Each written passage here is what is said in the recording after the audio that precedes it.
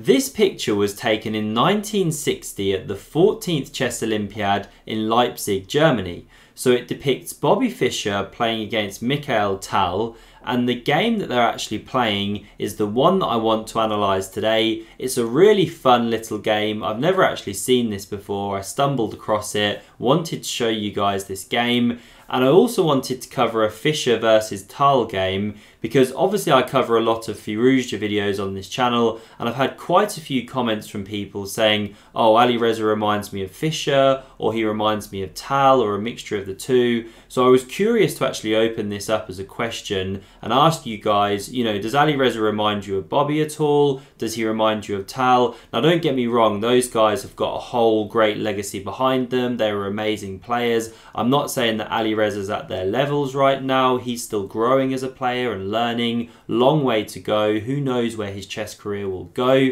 But I'm just curious, in these early days, when you see his style, you see him playing, does he remind you at all of Bobby Fischer? Does he remind you of Tal? Maybe another player, maybe a mix of players? So I'm curious for your thoughts. I'd appreciate them down below. I'll try and get back to everyone. But this game right now I want to look at because it really shows a good example of their styles. Very attacking, very aggressive, very tactical at times as well. This is a fun game, so let's see what happened here. So Bobby kicked off with his favourite pawn to e4. Tal went pawn e6, the French defence. We had pawn d4, pawn d5, and now knight c3 invites the razor sharp winnower variation, which Tal goes in for with bishop to b4. So the pawn kicks on to e5. Now this one came to c5. Pawn a3, all very standard theory, but here Tal goes his own way. So most commonly we see black taking on c3, doubling the pawns, but here we had this retreat variation. As I understand from some reading, a lot of Armenian players used to play this, developed some of the theory. So when that bishop drops back here, white then goes pawn b4, breaking that pin, and the main way for black to play here, there's pressure on this c5 pawn of course, is takes on d4.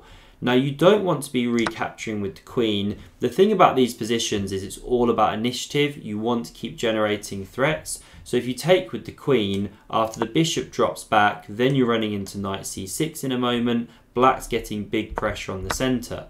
So instead of taking there, Fischer jumped the queen out here. Just to mention, by the way, knight b5 is also a good move in that position. Another very theoretical move. Now when you come to g4, a standard idea in these structures, you hit g7, then you'll be taking the rook. So black has to respond. Knight e7 is standard, preparing to meet this move with rook to g8. Now we had takes on a5 from Fischer, and Tal captures on c3, so they've both won minor pieces, and already we've got this really interesting pawn structure on the board. So Fischer now chops on g7, and he's not just pawn grabbing for the sake of it, because after rook g8 he snaffles another one. There's actually an idea here for white of using this passed h-pawn now. In some positions at the right moment, that pawn actually gets going all the way down the board. White wants to queen it. It's a very dangerous idea. So this knight now came to c6, and this is the point for black. You're lost on the king side now in the end games, so you want to pressure that centre, use your central pawn majority if you possibly can. So the pawn was attacked, knight f3 defends, queen c7 intensifies the pressure. And now the most accurate move here was actually bishop to f4, looks very natural. Now if black carries on developing with bishop to d7, which we saw in the game, then white can play this a6 move, which is quite nice. Bit of an uncomfortable question for black. Say you kick on with pawn b6, well then bishop d3 can come. And I like this variation because you're keeping pieces on the board, and when white's got a bit more space here, these pieces are a bit on top of each other. It's a nice idea to keep pieces on the board, then look to play this in future when the timing's right. But Fischer didn't go bishop f4, he instead went bishop to b5, pinning the knight. But now after bishop d7, it's encouraging trades here, which helps black really, considering they've got this bad light squared bishop.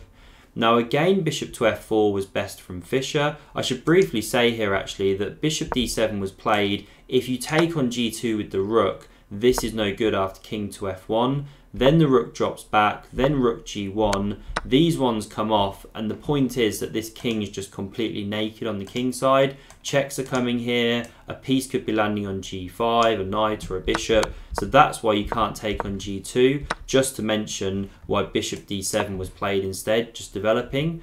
So here we had castles from Bobby, now castles queenside from Tal, and again best here would have just been, say, rook to e1, defending that pawn. But instead we had this super sharp, super aggressive bishop to g5, and the whole game just explodes now.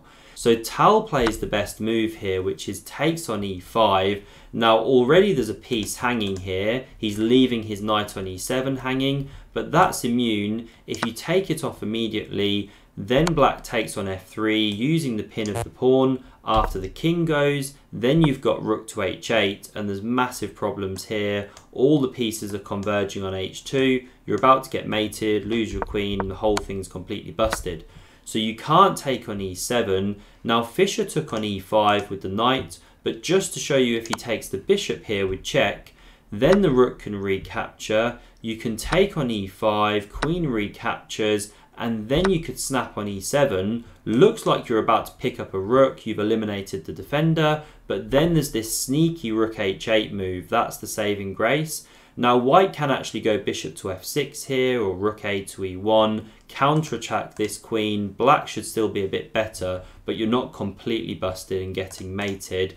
Okay, not the best way to play. So Fischer didn't take on d7, he instead took on e5 here, and now Tal didn't take back with the queen here. Again, that was an option. Instead, he took on b5. Once again, we've got stuff hanging everywhere. So the rook's attacked on f1, but Fischer didn't move it. He instead took on f7 here. So he's now hitting this rook, but Tal ignored it. He took on f1. Fischer took on d8. And now you don't want to be recapturing that knight with either queen or king. Then you're walking into some really horrible pins here with the bishop. So instead, Tal took on g5. He picked up that dangerous bishop. It does walk into this fork now with knight takes on e6. Like I said, this game just goes completely nuts at this point. There's so much going on, I know. But here's Tal's response. This is absolutely awesome. Rook takes on g2 with check. And amazingly, the best move here is not taking the bishop. Now the rook can actually take on h2. Once again, you're hitting this queen. So the queen would have to move away here, and then you can start giving checks on c4, on h1. Black's a little bit better, but not necessarily decisive. So that's why you can't take on f1 here. Instead, king h1 was played, holding that h2 pawn. But now the queen came to e5, it was attacked by the knight of course, had to save itself, a wonderful centralizing square. So you hit the knight, you also hold this square here, there's no checks from the white queen, and you maintain this pressure on the h2 pawn as well. So you're tying down that white queen, there's not a lot Bobby can do. Rook takes on f1 is really the only move in the position to keep the game going. Now Tal picks up on e6, but it does leave his rook to be taken. The king captured on g2, but now Tal can land this check on g4, and this was actually the final move of the game. They agreed a draw here because Tal's just going to keep checking from f3. It's a perpetual by force. So a very fighting game, really exciting players, and I'm curious to know who you think is most like Alireza or perhaps someone else. Thanks very much for watching. If you want to see my whole playlist previewing the candidates players for the upcoming tournament in June, then click here.